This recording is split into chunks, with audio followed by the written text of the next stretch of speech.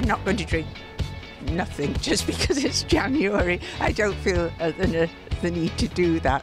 And I do think it's sensible not to eat too much meat, but I don't do anyway, so again, I'm not doing anything for January. Mine's really to gain confidence, and so far, not really, but I wish I can. Personally, I think they're like kind of pointless because like people just don't, like, if you're going to do something, you're going to do it. If you're not, you're not. Do you know anyone that has ever made a resolution and stuck to it? Nah. So I want to be 92% vegan, because I think being 100% vegan is a bit optimistic. I think sometimes it's quite hard if you go to someone's house and they offer you food, for example, and you can't eat it. It seems a bit rude. So I think it's a bit more realistic to say 92%. Actually, I would have to say I'm making a slightly more conscious effort this month just to cut out the booze a little bit more. So actually that's at the back of my mind. I wouldn't say that's like a total New Year's resolution, but nonetheless, New Year, I have thought that through.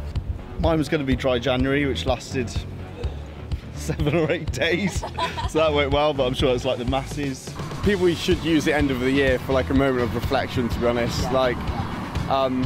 Just like I've got grandparents and things like that. It's important to spend time with them when I'm at home, because obviously they're not going to be here forever. They're not going to be here for maybe in 10 years, 5 years. So it's important to be realistic and kind of, just think about what's important to you and use the present to your advantage, really. I didn't make any. I've given up on those a long time ago. I mean, they're quite difficult to keep, aren't they? What's your words of wisdom for those who are carrying on? Maybe they're doing veganuary, something like that. How would you tell them to keep going for 2020? Just be more positive about everything and have a bigger mindset and a bigger outlook on everything about life. And just be more positive, really.